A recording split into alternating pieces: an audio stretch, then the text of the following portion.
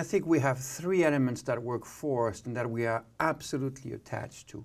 One, we perform in the round, which gives the sense of the group and the community.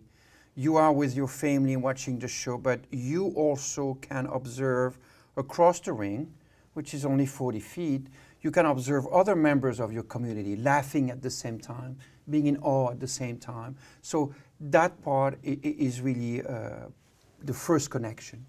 The second connection is that the size of the tent is such that we preserve intimacy. Nobody is seated more than like 50 feet of the ring.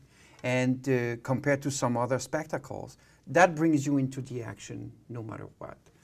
And then the third aspect is that, as you mentioned, we do not put emphasis on production gimmicks, we don't put masks on artists. We want to see a human being that does extraordinary thing, but at the same time, when you observe that artist, you know exactly that it's a person who put their pants on this morning one leg at a time.